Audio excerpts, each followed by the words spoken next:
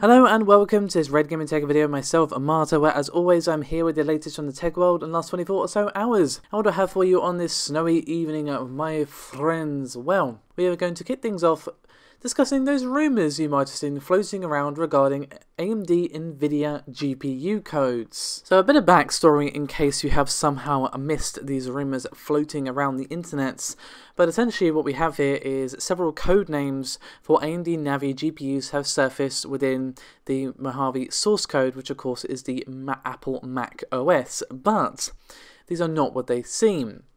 But the original user found codenames for Navi 16, Navi 12, Navi 10 and Navi 9 within the source code for the latest update back in November. But unfortunately, Navi 16 isn't real from what we know, at least. I'm not 100% saying that it doesn't exist, but at least from what we've heard, Navi 16 isn't a thing. So as I said, these have been floating around in the public domain since last November, shortly after the Mojave update launched, and they were within the driver package named AMD Radeon 6000 HW Services KEXT, and within this was discovered those entries regarding the AMD Navi GPUs, but it's basically all coming down to the C++ programming language syntax. And when compiled into a script, it basically looked at first glance, at least, like AMD Navi codenames. But when actually simplified a little bit, you get, well, the original is a massive tongue twister, but bear with me. We have the ZN38 AMD Radeon X6000 AMD Radeon HW Services Navi 10 Match Table E. And then when demangled, it is AMD Radeon X6000 AMD Radeon HW Services Navi : Match Table. Not exactly the most exciting stuff, I know, but the long story short is that from what we know, Navi 16 isn't a thing, and this surfacing in macOS isn't really a big deal. Just to kind of remind you all of our recent video where we had some exclusive information that, according to what we have heard from our sources, and this could very much be incorrect, outdated information, blah blah blah, it's always the same case, just because it comes from our source instead of another source doesn't really change that. But we've heard that it's going to be launching in the summer, it's going to be announced at E3, and the main Navi GPU is going to be launching next year. So we haven't really heard anything here that kind of goes against that, unfortunately. But we also have something from Team Green up next, as we have some news regarding the GTX 1660 and 1660 Ti. Now the source of this is an article posted by WCCFTech.com, which of course will be linked in the description below this video. But what they have done here in this article is they have rounded up a bunch of information about the 1660, which of course we have discussed numerous times. But while they have touched on some previously discussed details regarding these graphics cards, they actually also have some new information for us. And according to them at least, these came from their sources. Now the main thing that we see here is that we're going to be seeing a difference in memory between the two versions here. The GTX 1660 is apparently going to have 6 gigs of GDDR5 memory with a 192-bit bus, and it's going to be clocked at 4000 MHz, whereas the clock speed is going to be 1530 MHz based and then a 1785 MHz boost, and it's going to be featuring a TU116-300 die. So what is the difference between that and the Ti here, you ask? Well, we do see the same amount of memory, that being 6 GB, but we see GDDR6 instead of GDDR5, which is a very important distinction, as I'm sure you will agree. We do see, however, the same 192-bit bus being used here, but we do see a memory clock of 6000 MHz, which of course is a significant upgrade versus the non-Ti counterpart, and the base clock is going to be 1500 MHz, and the boost is going to be 1770. And we do see a base on a TU116-400 die, which interestingly has the same board number, that being PG161, as the RTX 2060. And apparently we're going to be seeing these cards launch around Valentine's Day. Now of course, if that's true, it's not going to be all that long before we find out whether or not these leaks are actually accurate, as of course, again, even if it's from a trustworthy source who's normally correct, Their information could be outdated, incorrect, based on old information, anything, or it could, of course, be 110% on the money. So we're not going to have to wait and see long, but we are going to have to wait and see, unfortunately. But still interesting to see a distinction in terms of the memory between the 1660 and, of course, the 1660 Ti. But that isn't the only Nvidia related piece of news I have for you today. No. We actually have something rather interesting regarding them and Apple, of all people. So before I go into the nitty gritty, the meat of this, I just want to say that this article is, the source article, should I say, is from Apple Insider. So, of course, there is going to be a link to them in the description below this video, as I have been doing a little bit of digging regarding this, as apparently there is a bit of bad blood brewing between Apple and Nvidia. And apparently this disagreement between the two companies has caused Apple to withdraw support for Nvidia cards in the most recent macOS updates, which, of course, I touched on just earlier with that AMD Navi thing.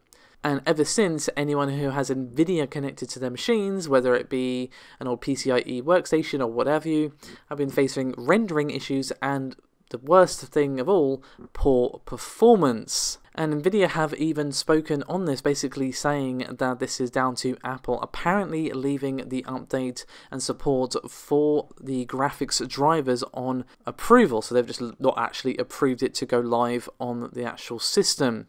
And naturally, users have been saying to Apple, hey, can we have these updates, please? Because I'd really like to not be penalised for my choice of graphics. And unfortunately, at least according to this report, their cries have gone unheard. And according to a developer that Apple Insider spoke to, there is a quote-unquote quiet hostility, between Apple employees and Nvidia's. So you might be scratching your head going, why are these two kicking each other's shins like a couple of boys in the schoolyard? Well, apparently it comes down to, at least according to what Apple Insider have digged up, some deals between the two companies that have went a bit poorly and go back actually over a decade. So this is not something that's happened over a couple of days, like, oh, Jim from Apple didn't thank Bob from Nvidia for the coffee he brought him the other day. This has been going back quite some time.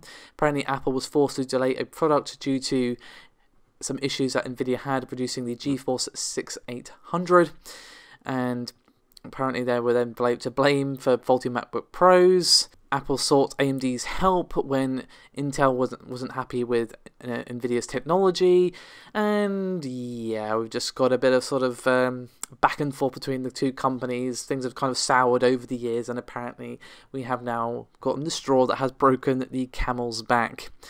So, not too brilliant for consumers, in fact, really, really bad for consumers, as I'm sure you will agree. It's not really great to have customers penalised for their choice in graphics just because of some feud between your company and another, at least, of course, if this report is correct. So, hopefully we can see this rectified soon, but obviously that is very much down to Apple, from what I'm understanding here. You know, Nvidia can release the graphics drivers, but if Apple won't allow them to go on, then there's not really much they can do.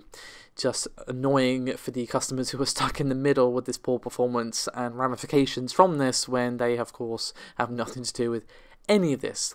Great for AMD, of course, you know, brilliant for them in the short term, but definitely a bit of an ouch in the long term for anyone with Nvidia in their Mac system. So, with that said, let's move on to our final topic for today, which unfortunately is going to be a bit of a sour note, as we have yet another security vulnerability for you today. So, we have to thank for the discovery of this particular security exploit the security firm by the name of Emedi. And as the name kind of suggests, they focus on operating systems and embedded devices. And what they've actually done is discovered some pretty concerning issues with firmware of a widely used ThreadX real-time operating system, and is used on various things such as the Marvel Avastar Wi-Fi chip, the 88W8897, which is used in a metric ton of devices across the market, including, unfortunately, the Xbox One and the PS4, as well as routers,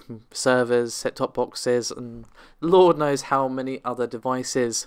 Now, they did discover quite a few bugs here, and of course I'm going to link the source for this in the description below this video, but the most concerning is a block pool overflow that requires some input from you, the user, to actually exploit.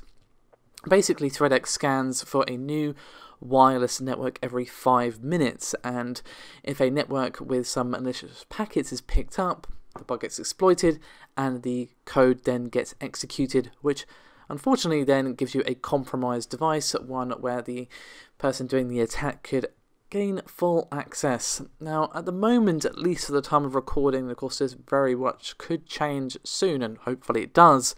There doesn't seem to be a blanket fix for this, but given that it's firmware, it could very much be simple, assuming there is a simple fix for it, for people like Microsoft and Sony to actually update their software and sort out what is actually going on. But even if they aren't actually able to fix it soon, if perhaps there's a bit more work than I'm realising here, because of course I'm not a console developer, there's probably more going on behind the curtain than I realise. I would hope to at least get a statement from Microsoft and Sony regarding how much people need to be concerned regarding this. Perhaps it's only going to be very small chances it's even going to happen, and they're aware of it and working on blah blah on a fix and blah blah blah. Perhaps even give people tips to avoid it, that sort of thing. But yeah, not exactly brilliant. The last couple of years have been the years of security vulnerability just raising their ugly head like, hi, nice to meet you guys, I'm Spectre, oh, I'm Meltdown. It's just not really great that every other day it feels like there's a new security vulnerability.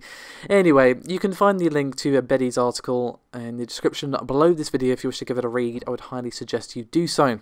Anyway, that is me done for this video. Thank you very much for watching. As always, your support is highly appreciated. Really does mean a huge deal to both myself and Paul. So thank you again for watching.